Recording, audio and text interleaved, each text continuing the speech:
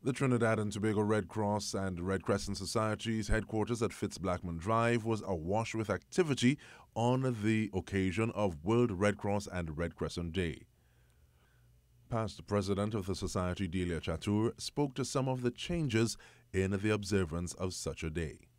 The Trinidad and Tobago Red Cross Society is a member of the International Federation of Red Cross Red Crescent Societies, and that headquarters is in Geneva.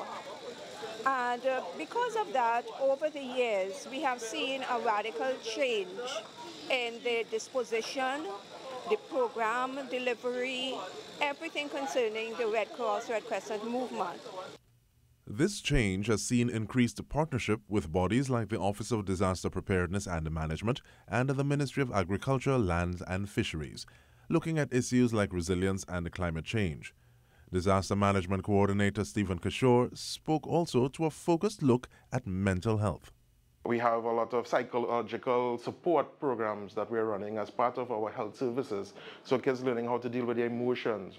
Ms. Tobago 2024 Renessa Ortiz, who visited the event, shared her thoughts on the significance of such initiatives.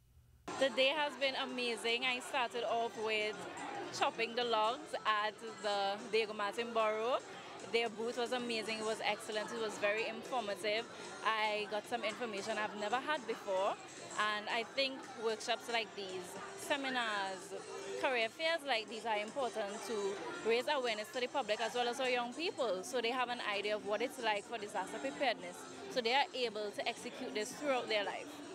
World Red Cross and Red Crescent Day is observed on the birthday of the Society's founder, Henry Dunant.